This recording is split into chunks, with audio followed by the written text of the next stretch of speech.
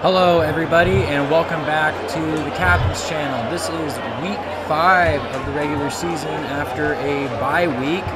Georgia State is off to an absolutely blistering start to the season. There's no way that we could have ever predicted this. If you look at our offensive and defensive stats, especially on defense, we are one of the best defenses in the country at the moment, which is absolutely absurd. We are first in yards allowed, first in rushing defense as well.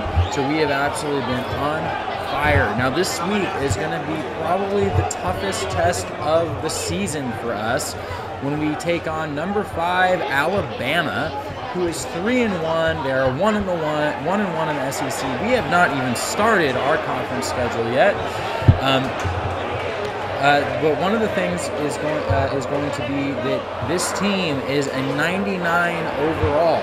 So if we go through their top players, their quarterback is a 97 with 966 yards, 10 total touchdowns so far this year. Jay Harris, who is their middle linebacker, and it looks like their right guard.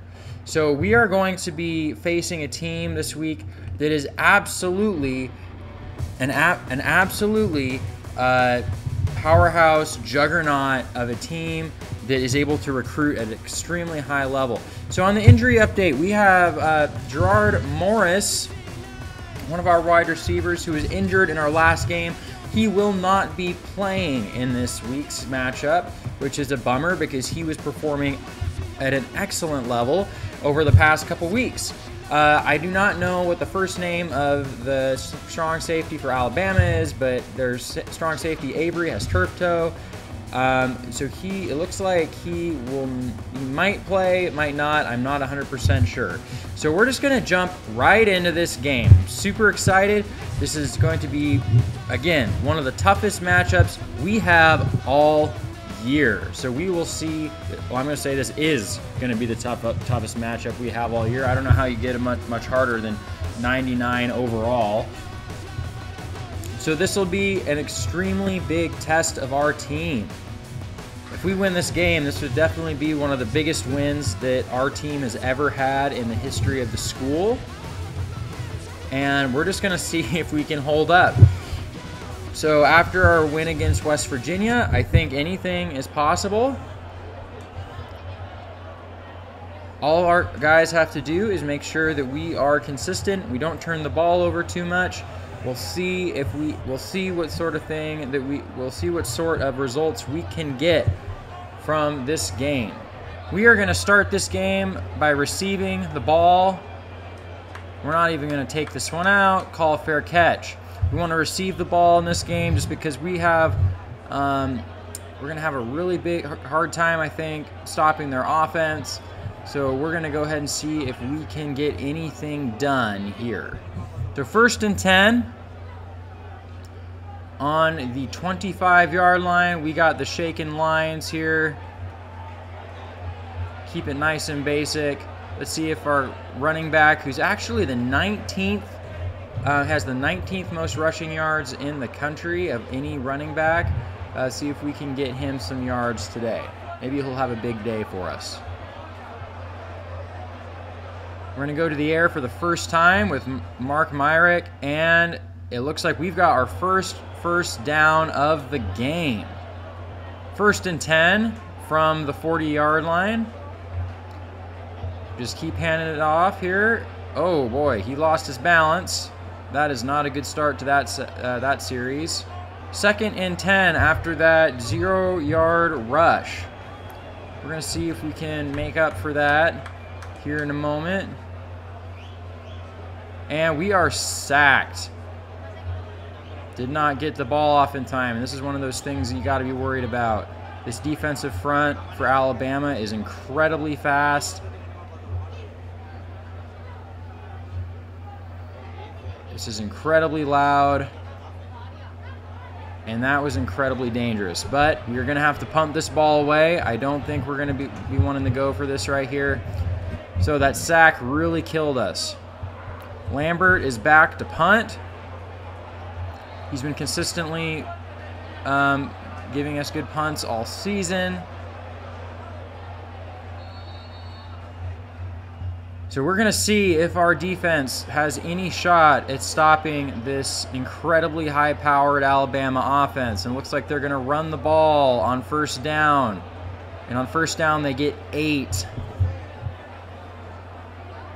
I think in one of our last games, we said our goal is to maybe hold them under 100 points. And if we can do that, we've had a good day.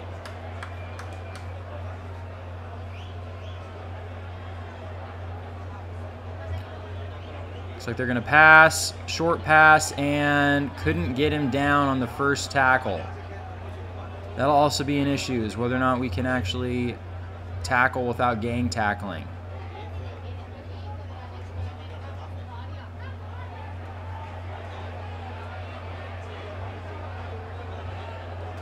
And it's a runoff to the left side. Are we going to have any shot? Okay, there we go. We got him down after a 6-yard rush. So it's 2nd and 4. What are they going to do? They're coming out with a 1 tight end set, 3 wide receivers. It looks like it's going to be some sort of option pass. And he just chucks that one away as we put the pressure on the quarterback.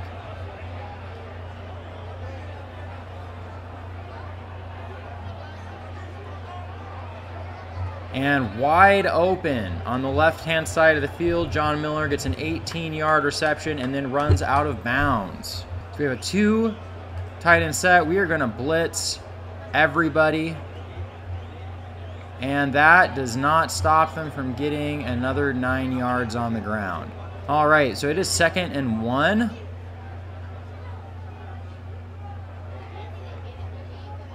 And that's going to be a screen pass. And he is pushed out of bounds. We fall over ourselves, and their running back is still on his feet. It is 3rd and inches. We are going to show blitz. We'll see if we can get through this line and have no shot. Absolutely no shot. They went outside, and they cut off our corners there, held the edges. And now it is 1st and goal at the 3-yard line. We are just going to, unless they're running this, they're going to pass. And we get the sack. It does get more difficult down here to throw the ball, so if you really fill up the end zone with DBs, that can be extremely difficult. So we're just going to do that again. Looks like they might be running this time. Actually, no, maybe. Looks like they audibled into something. And he just throws it away. We might actually get out of this with just a field goal, which would be absolutely amazing. Again, just like against West Virginia, if we can stop them from getting big chunk plays, we might actually have a shot at staying in this. And he is not wide open, but he's pretty open in the end zone. All right, so we're about to get our 2nd opportunity on offense here in a moment. We are not returning this kick either. About to get our 2nd opportunity. Myrick is back out with the offense. They didn't turn the ball over last time, but they only got 1 first down. So we're going to see if we can do a little bit better. And Jonathan Bell is he's having a very, very nice season so far. To keep this simple, to continue to get yards on the ground, hopefully in chunk plays, hopefully that'll open up our passing game. Give us 1st and 10 at the 48.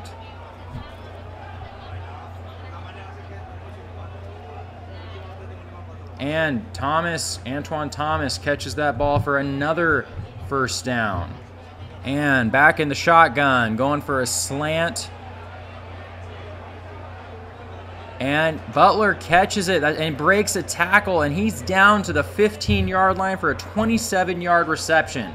If he had thrown it anywhere else, it could have gotten picked. Could have been an incomplete pass. And looks like we're going to get about 2 on that rush on first down by Jonathan Bell. We are going to once again go to the pass, except we are going to go for a play action and throw over here to Barnes. We don't get a whole lot. He has to tiptoe on the sideline. So 3rd and 5, and that is the end of the first quarter with number 5 Alabama leading Georgia State 7-0. We've had a couple great plays. This drive has been much more productive than the last one. So hopefully we can convert on this 3rd down. Either way, we'll get some points, hopefully, out of this drive. And it looks like we're going to lose a yard right there. Myrick seemed to think that he was open, which he was, but he came back to the ball and got hit behind the line. So we're going to go for a field goal here. And it looks like we are going to get it. All right, 1st and 10 at the 35. Looks like he almost lost his footing there, and he is, almost goes down. 2nd and 6. That was a risky play right there. So on 2nd and 6, we're going to see what we can do. Can we slow these guys down? Is that even a possibility? And it looks like it is, at least at the moment. They fumbled the ball, but they've landed back on top of it. Unfortunately, that would have been a huge pickup for us. We are not going to stay in man coverage because I do not believe we can keep up with them.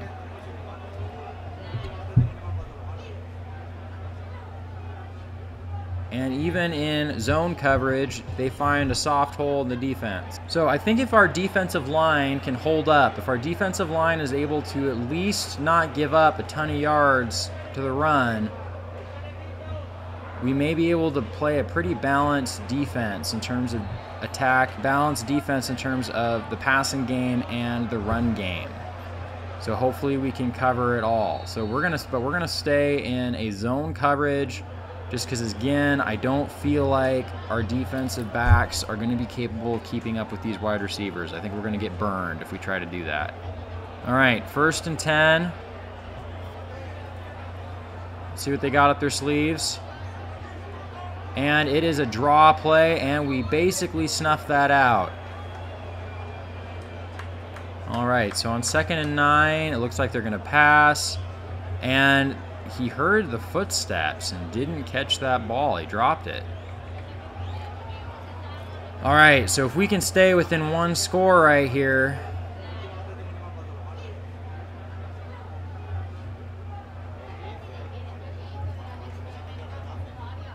But they get a 1st down and they are inside the red zone. It's so difficult to cover these guys.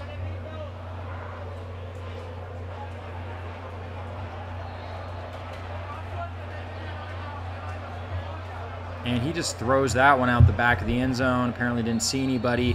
The pressure was getting to him.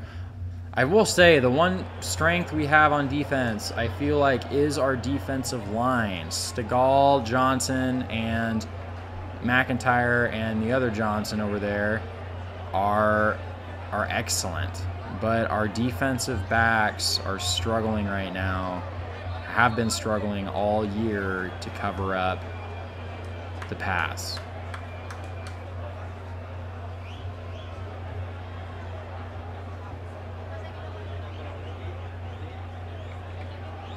And it is another touchdown for Alabama. They now lead 13-3.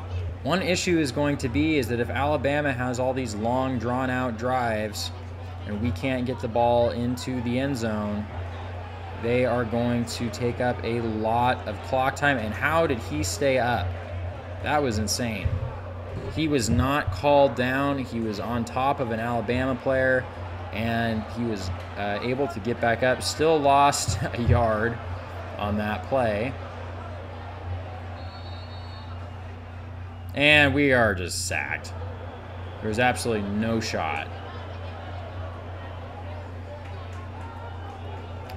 And we will try to pass here, but oh my gosh, he's wide open. And we got a 1st down. That was incredible. All right. Dropping back to pass is Myrick, and we're just going to throw it straight down here for a 3-yard reception. Nobody was open downfield. Jonathan Bell gets the pass. We are not doing streaks again right now. We are never going to outrun these guys. So, but we can out something them. That was not quite where I wanted to throw that ball. Myrick does have a little bit of an accuracy issue. He's okay. But he does struggle on occasion. And they ran into each other. So it is 4th and 7. Although I think we're just going to go for it, because I don't see us really being able to come back from much more than this. So we're just going to go for it. Hopefully we can make something happen here. And it does not. Before anybody can get open, Myrick is sacked. Or not sacked, but throws the ball away. And we turn the ball over on downs. Some people might question me for that, but with how easily this offense has been scoring against us, I am not super confident that it would have mattered anyways. Alrighty.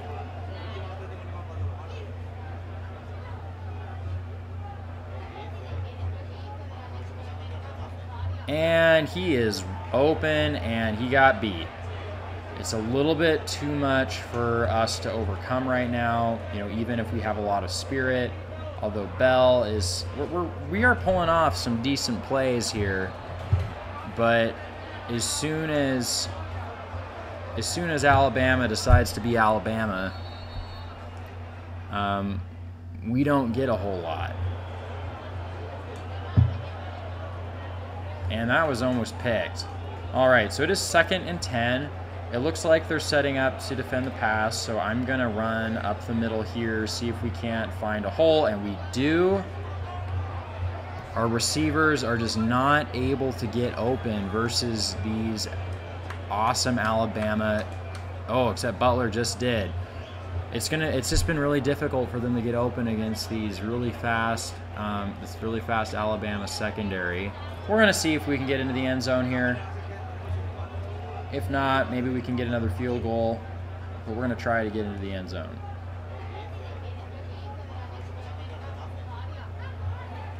Hiking the ball back, and we're sacked. No time whatsoever. We're going to call another timeout. And it looks like we are going to get another first down. We're going to call our last timeout. Before we're going to have to throw, we need to get into the end zone. It can't be, and he is wide open. Antoine Thomas. We're going to do a cover 4 and back everybody way up.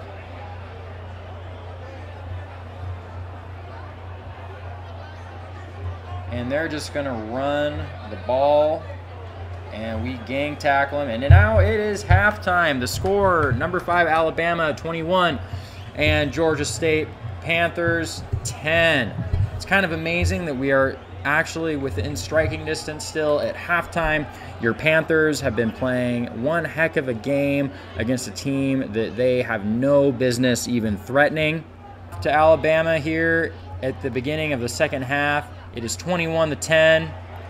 Your Panthers are heroically staying within striking distance, making this not look like a complete sham of a football game. Doesn't look like a blowout yet. We want to be aggressive, but we don't want to be that aggressive. We are never going to be able to stop them if we blitz, if we don't have any safeties back defending the deep ball. Still on their side of the 50.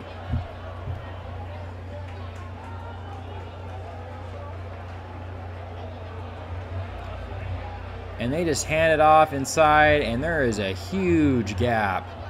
Huge hole for their guy, Joe Armstrong, to run through. He gets another 11 yards. And again, I just do not know if we have any shot at stopping this offense. They're putting in a valiant effort. But, excuse me, coughing there. All right, so we are going to get a third down. My guess will be that they will try to pass over the middle, somewhere like that. In these situations, they have been trying to pass the ball. But we're going to see here. No, they are going to run it, and they got the first down. All right, it's 1st and 10. 1st and 10 inside the 30. They're not quite at the red zone yet.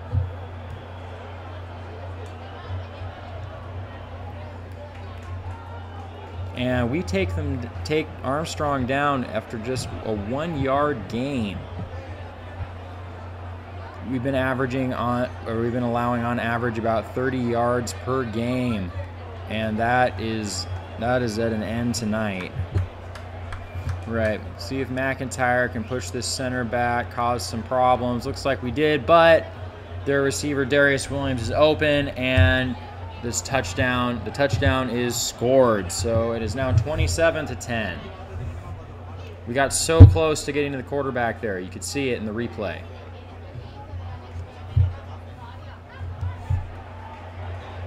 Let's see if we can't get in the end zone again. This offense has been doing quite well against this Alabama defense. There's been a few times where their defensive line has overpowered. We're going to see what we can get out of this. All right, over the middle, Butler makes a catch, 9-yard reception. And he gets planted. Right, Myrick has 142 yards at the moment with 1 touchdown pass. And Bell gets another 14 or so yards on the ground. So he has 74 yards rushing right now. Defensive front from Alabama. All right, you have to give our offensive line some props too for opening up some holes. The blocking's been pretty good when we've been 2nd and 3.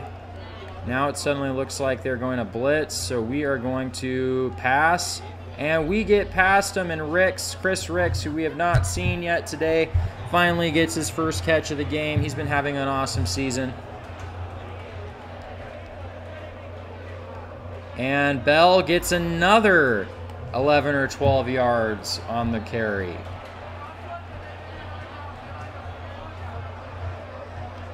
You know, whatever happens today, our offense has been absolutely hanging tough. For sure. And that was just a huge hit. That pass was not kind. Put him right in the teeth of the defense. All right, so we've got 2nd and 10. I don't like that audible.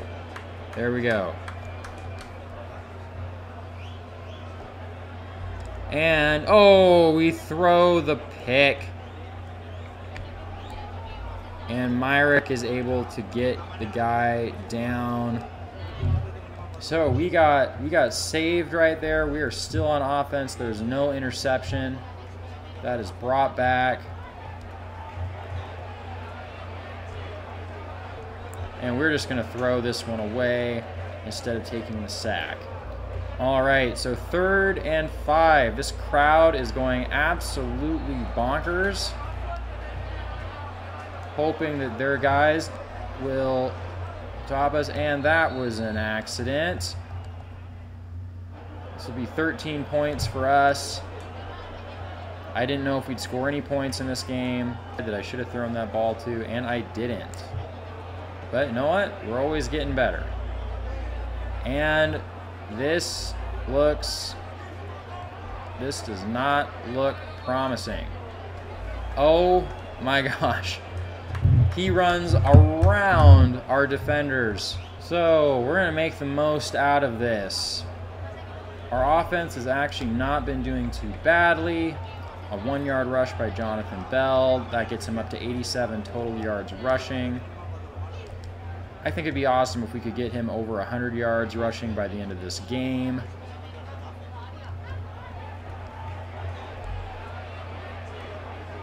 And it looks like we're going to get pretty dang close. And he got up. Oh my gosh. Now, let's see. No, I don't want the deep pass.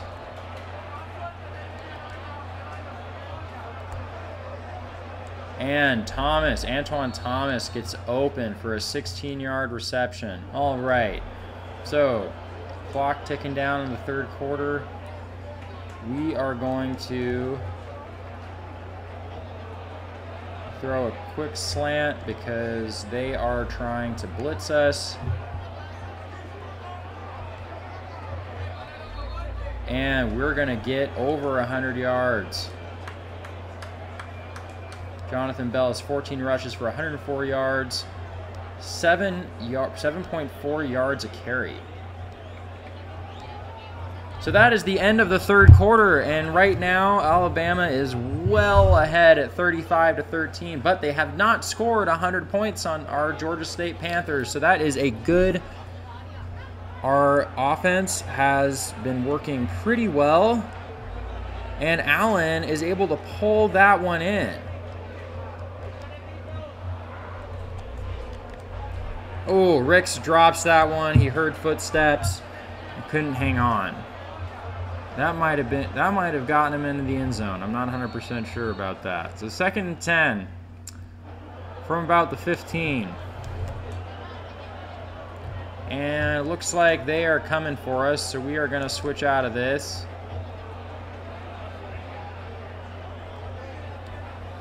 Ooh, that was really close to an interception. Dangerous pass. We got a little greedy there. And we are going to have a 1st and goal after Jonathan Bell gets a catch.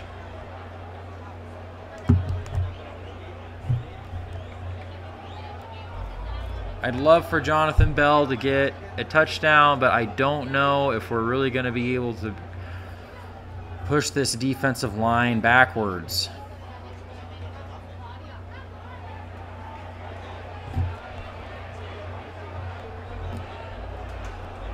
Gant has no more luck. A 3rd and goal. Let's see if we can't get into the end zone. And it looks like Butler has the touchdown catch. So we're at 2 touchdowns for the season. All right, we are just going to go ahead and go for 2 here because why the heck not? And we are going to not get it. Oh, darn.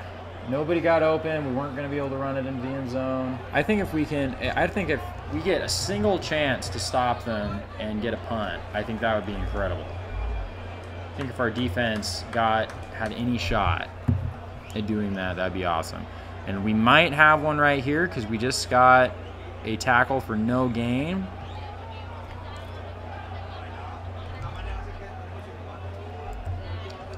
All right, he didn't catch the ball. He dropped it. So it is 3rd and 10 now. Let's see if we can't stop them from converting.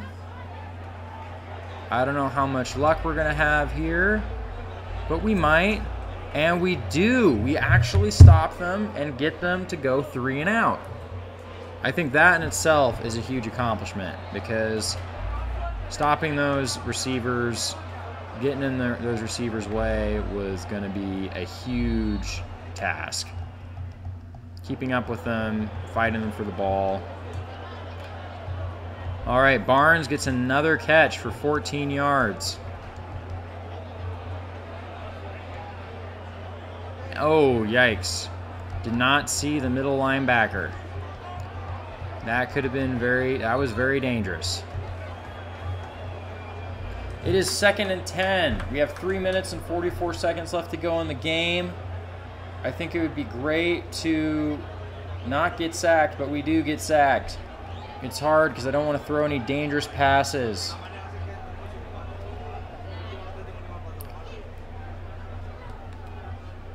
All right, we're going to do the conservative thing here, and we're just going to try to pad some stats with a run for Jonathan Bell.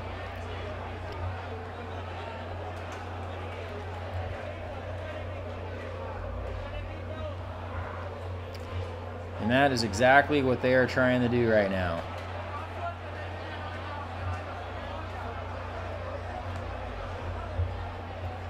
But they don't get the 1st down. So I can almost guarantee that they're going to run the ball here on 3rd and 1. Or not. We didn't pick in time. But that's still a blitz. Still not bad. They're going to let this clock wind all the way down, it looks like, or pretty close to all the way down.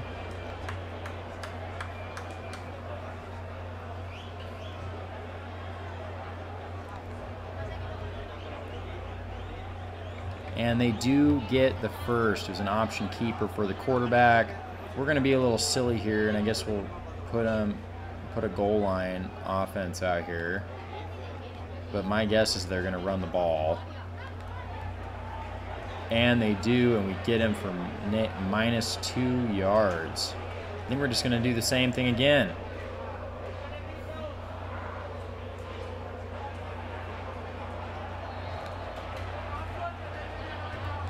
They get 1 yard. And I believe this is going to end the game. So I believe the final score is going to be Alabama 35, Georgia State University 19.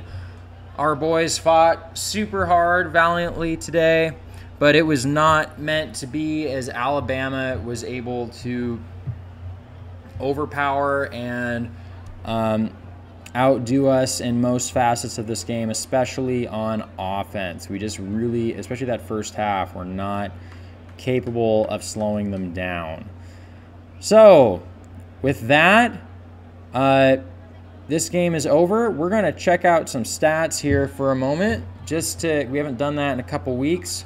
And we're going to look at some of these stat lines and see how our guys are doing.